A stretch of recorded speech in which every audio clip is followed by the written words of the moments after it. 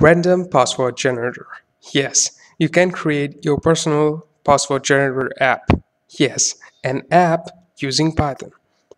But how many lines of code? 100? Kind of, but 20.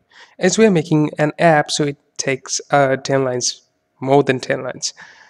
So 20 lines of code. And how the requirements? Python and two Python libraries, random and tkinter is a GUI tool for Python, and you will understand it. If you don't have tkinter, so you can install it by going to command prompt and typing pip install tkinter, and it would look like this. So I hope you will enjoy this video. But how the program works?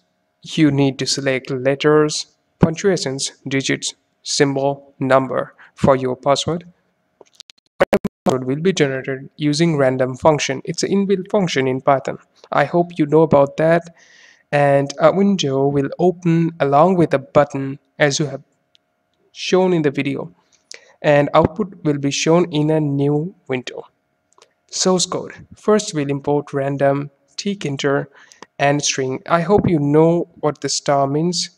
From tinker import, star means import everything tinker have. In the next command, we just define a function in Python, which is generate password, and password is a list. And for I in range 2, it will create a password with 2 of each letters, punctuations, and digits. And finally, we'll append that to the password. Y equals to our join string, and we're just joining the strings here.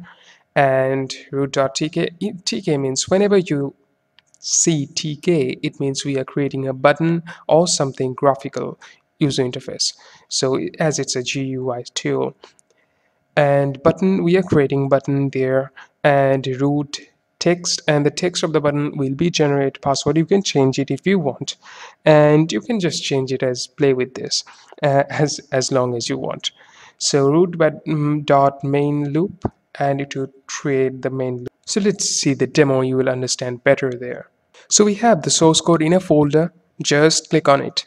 And as soon as we do that, a new window is opening, says generate password. We click on it and it gives a password.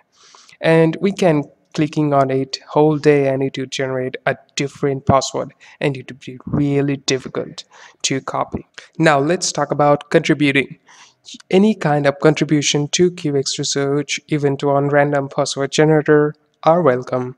To do so, you need to fork the repository, create your future branch, commit your changes, push to the branch, and open a pull request. It's that simple.